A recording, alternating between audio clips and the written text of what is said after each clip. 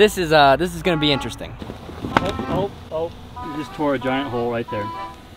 This just got more interesting. This is Kimball, this is Ben, and I'm Joe. We three make up the team here at Acorn Land Labs, and this is Off-Grid in 30 Days.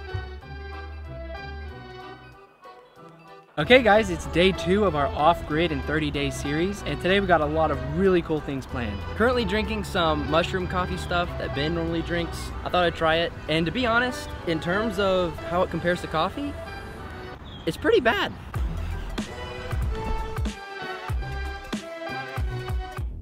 Today we're going to be implementing sanitation systems, which will be in the form of a methane digester and a composting toilet. And to even get these systems up and running, we're going to have to set up a few other things. For those that don't know, a methane digester essentially works like a cow stomach. There's a one-time input of water and cow manure. Together, we call this a slurry. All the anaerobic bacteria in the cow manure creates an anaerobic environment within the methane digester. So now we can input all of our food waste inside of the methane digester each day, and the bacteria will break it down into 2 byproducts. One is liquid fertilizer, which is great for the garden, and the other is methane gas, which we use to cook with. Food waste naturally releases methane in a landfill, and methane gas is 25 times more potent than CO2. So by using the methane digester every day, you roughly cut down on 6 tons of CO2 emissions a year. Lastly, you can connect a flushable toilet to the methane digester, which now is acting like an above-ground septic system, and you can see that a methane digester is a lot more affordable than the traditional septic system. Since the methane digester requires 1,200 liters of water to function properly, we've got to get a hold of that water. You could do this with rainwater collection, a creek, a stream, a well. Because we already have access to this pond just 30 or 40 feet away, we're gonna pull water from the pond. We don't wanna haul it out manually with buckets. We'd like to use our water pumps. But to use our water pumps to haul all that water up, we need a place to store that water. We're gonna take our IBC totes, which hold 275 gallons of water within them, to temporarily store pond water. But we need electricity before we can pump the water out. So we're gonna set up a 400-watt solar panel to connect to the Delta EcoFlow battery system. So we're gonna use solar energy to power the pumps to pull the water from the lake to the IBC totes, then fill up the methane digester, in addition to setting up the composting outhouse to get us off the ground. To understand the inputs and outputs of each system that we'll be implementing today and the cost, I'm going to be using our Land Lab simulator, which our team developed this year. You can see that there are already a few systems in here. These are the ones that we added on day 1 when we made our canvas bell tent and a few other systems. Now that Kimball's listed out all the systems we need for today, let's go ahead and start with the solar panel. We can see that the input is sunlight, which we have plenty of, the output is electricity, and the cost is about $550. So we'll go ahead and add that in. Next, we'll add in our 2 IBC totes. We can see that they range about $150 a piece. We'll add 2 of them in there. Next, we're going to be looking for a water pump, which I'll just slide down on the side column and select it there. Now I'll search for the methane digester. We can see all the inputs we'll be needing for it. And if we take a close look at the inputs, it's showing that we have all the water we need for the methane digester because the sim knows about the pond that I put on our site. So now that I know the inputs and outputs of each system, let's go ahead and order them. All I have to do is click on the system, then press on the link where the cost is. So if we access the system summary, we can now see the total of all the systems we have on site. And by viewing the human needs checklist, we see that we have plenty of water on site. The only issue is none of it's drinking water because we haven't implemented a purifier yet, which we'll be doing next episode. So after adding in today's systems, we see we have an overall off-grid score of 55. And after also adding in the composting toilet, we can see that we're up to $5,835 out of our $25,000 budget. Now that everything's planned out, it's time to start on the solar panel.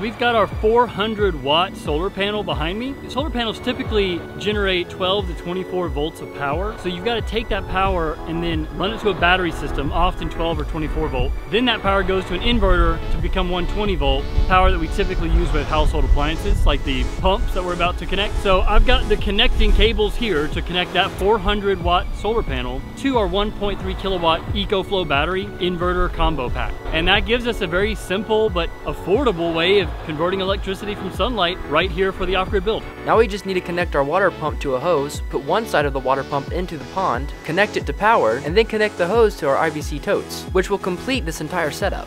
These IBC totes are all food grade. That's critical. Even though we're putting pond water in them, we want them to be free of any type of diesel fuel or formaldehyde or toxic chemicals. These used to contain corn syrup and then syrup for like ginger ale. So these are totally food grade, safe to use. We buy these from a supplier up in Atlanta.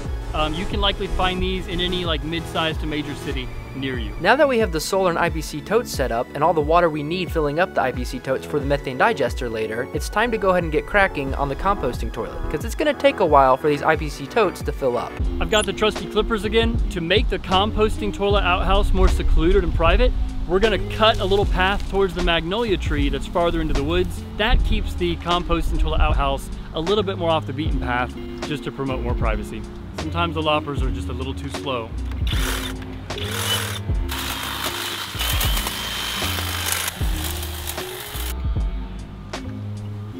I've been going full frugal recently. I made a bunch of beans and rice last night in the Instant Pot. We're heating things up in the Ghost Sun. You can see it's already steaming, so it's almost lunchtime. So Ben was just raking in here and he uncovered an old disc golf disc. I used to play back in the day. Let's see if I still have it. All right, this is for all the people that said I couldn't go pro.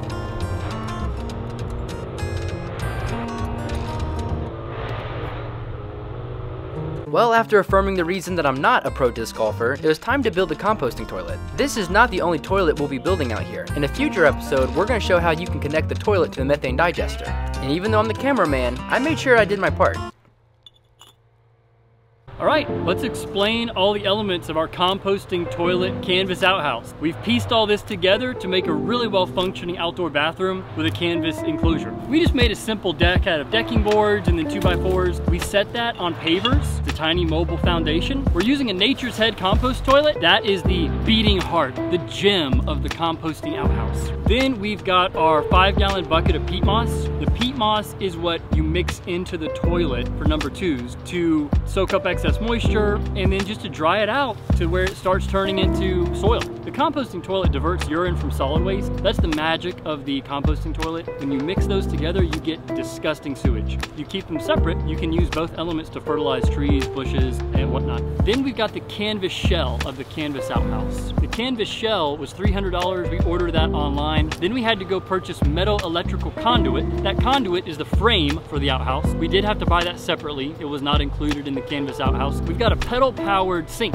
that can contain a few gallons of water down below. Use your foot to push the pedal and it sends water up to the sink area where you can wash your hands. We've been super happy with it. We bought ours for about $90 online. I love how elegant it is and you don't need municipal water to supply it. We have the 5-gallon bucket of charcoal. That's where the air from the fan in the composting toilet is vented. That soaks up any small odors that might still remain. People can sometimes be a little leery of composting toilets. We want to show just how slick this setup can be. The composting toilet requires 12-volt power to run a small fan. The fan keeps solid waste dried out. That is part of the effectiveness of the composting toilet. Now that the composting toilet is finished, it's time to wrap up the methane digester. As we can see, the IBC totes are now full of water, meaning we can start the pumping process into the methane digester.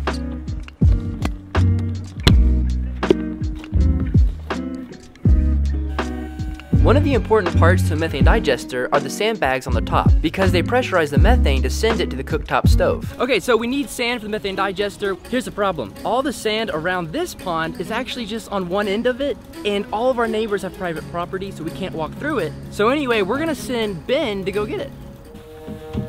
Okay guys, so I got my kayak, I got the little raft. I'm gonna tie the raft to the kayak. I have a shovel and then a bucket for the sand. I'm excited.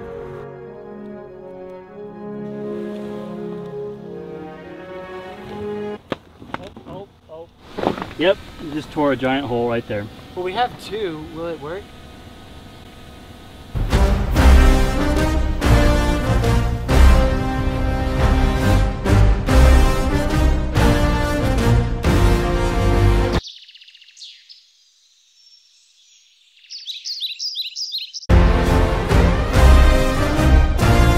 While the SS Benjamin sails the high ponds looking for sand, we're gonna set up a small fire pit here to start burning down the brush pile, create a little bit of ash to add to the compost.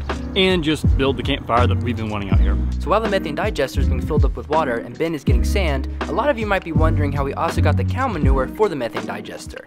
Kimball and I actually went out and asked a farmer if we could use his cow manure from his cows, and he said yes, even though he thought it was kind of weird. And I really can't blame him. So the methane digester is filling with water now. Even though it's cloudy outside, we're still getting about 60 watts of power coming out of the solar panel, charging the battery's powering the pump's moving the water. We've got brush burning down there while Ben's getting sand to pressurize the methane digester. All right, I'm gonna go check on Ben, see where he's at with the sand. Hey, dude. Joe, I don't think I'm gonna make it. There's Wait, what?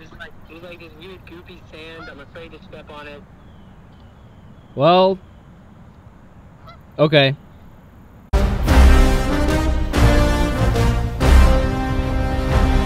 So we ended up having to go get sand somewhere else, and then we started on the slurry. Delicious. How is that working out for you? Pretty good. Shovel just fits in the bucket. It's like a giant Vitamix for crap. Mr. I'm sitting inside editing videos while Ben and Kimball work on slurry is outside now. Hey, someone has to edit all of these videos. Joe is going to mix the last bucket of slurry. We saved you half a bucket of grade A cow poop. Nice. We're gonna need you to shovel this into that 5-gallon bucket. Then I'm gonna turn on the water pump so you can mix the slurry. You see my hands, Joe? Hey, don't forget, I was the one that went and picked this up with you, okay? That's true, he did. Cut to that footage. I've got my bucket here, and I've got my shovel. I'm gonna go scoop some poop. I love the methane digester, so this is like a rite of passage, right? Oh, I already got it on my finger. Ugh. Put that in a bucket. I feel like this is like off-grid hazing. And then you can use your weapon of choice to stir it. You wanna know what freedom sounds like? Ben, what'd you think? It was pretty fun. Was it really? No, it wasn't. Little gross.